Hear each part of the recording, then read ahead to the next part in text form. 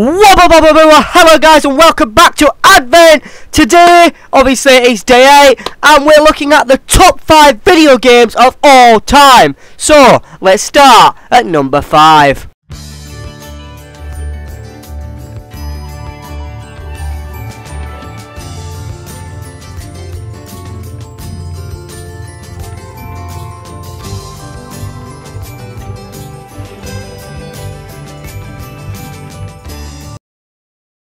Okay, so at number 5 we have Far Cry Primal. Far Cry Primal is an action-adventure video game developed by Ubisoft Montreal. Takar, a hunter from the Wenja tribe, barely survives after his hunting party is ambushed and killed by a saber-toothed tiger.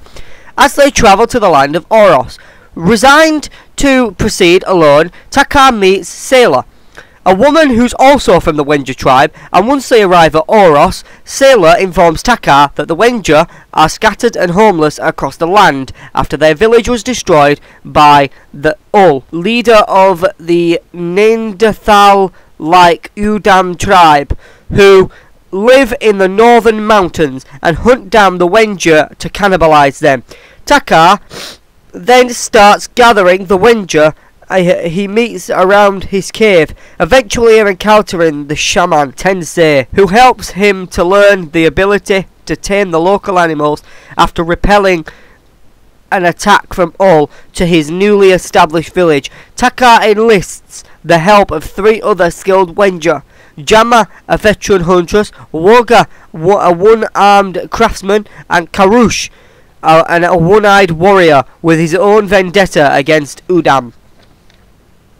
With the help from Tensei, Takar also discovers that the Udam are eating Wenja flesh in hopes of gaining immunity from the terminal genetic disease that is wiping out their tribe. Then tracks down the apprehends of the Udam commander Da about the Udam's techniques. The Wenja reject Takar's decision to give shelter to a member of the enemy tribe at first and attack to execute Da behind his back, until Takar himself arrives in time to rescue Da and chastise the tribe from performing the execution without his permission, earning Da's gratitude and help. So obviously it is a good game. It's a long game. It's an open world game, of course, as you could tell from that. Just that description just says it all, really. It's a very good game, a very good story, so I urge you all to play Far Cry Primal. Okay, so at number 4 we have Amber's favourite game, BioShock 2. BioShock 2 is a first-person shooter game developed by 2K Marin and published by 2K Games. It's a sequel to the 2007 video game BioShock. BioShock 2 opens on New Year's Eve 1958, 2 years before the events of the first game, as Subject Delta patrols Rapture with his little sister Eleanor. So yeah, BioShock 2 is a really good game. It's not really open world, but it is quite dark. It's more of a historical horror type thing. I love the vibe of it. I love Rapture. I think it's awesome. It's Amber's favourite game by far. Ask her what her favourite game is. She will say, without a doubt, even no matter what other games she's played on this list, BioShock 2 is her favourite game. So anyway, on to number 3. Okay, at number 3 we have Injustice 2. Injustice 2 is the superpowered sequel to the hit game Injustice: Gods Among Us that allows players to build up a power and the ultimate version of their favourite DC characters. Featuring a massive selection of DC superheroes and supervillains, players can personalise iconic DC characters with unique and powerful gear earned throughout the game.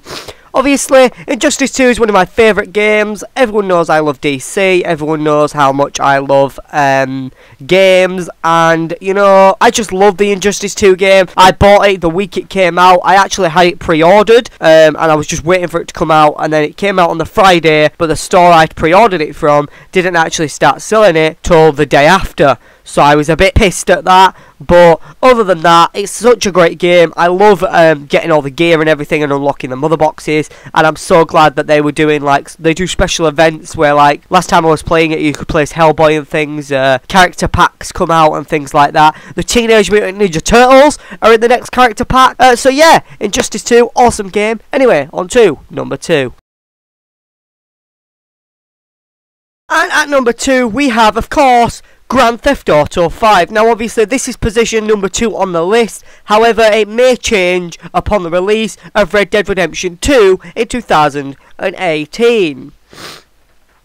Grand Theft Auto 5 is an action-adventure video game developed by Rockstar North and published by Rockstar Games. Set within the fictional state of San Andreas based on Southern California, the single-player story follows 3 criminals and their efforts to commit heists while under pressure from the government agency. The open-world design lets players freely roam San Andreas, open countryside and the fictional city of Los Santos, based on Los Angeles. Okay, so, on to number 1. Okay, and finally at number 1 we have the best game in the world that's ever been made. It is, of course, The Sims 4.